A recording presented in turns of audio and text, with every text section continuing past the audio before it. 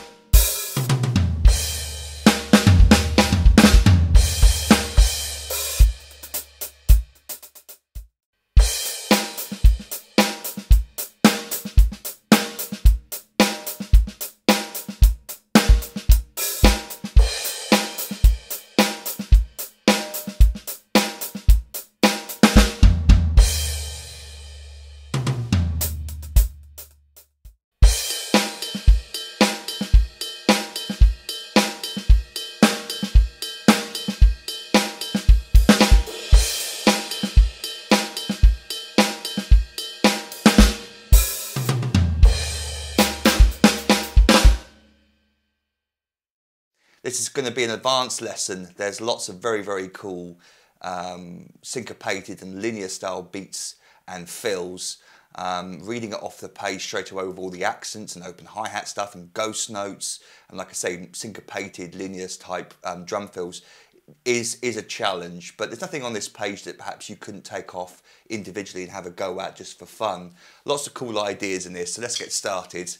So we start off with a little 2-bar drum fill, and it comes in on the and of beat 4 on the snare drum with a triplet, 6-note triplet, starting on the and of beat 4, going into beat 1 of the next bar.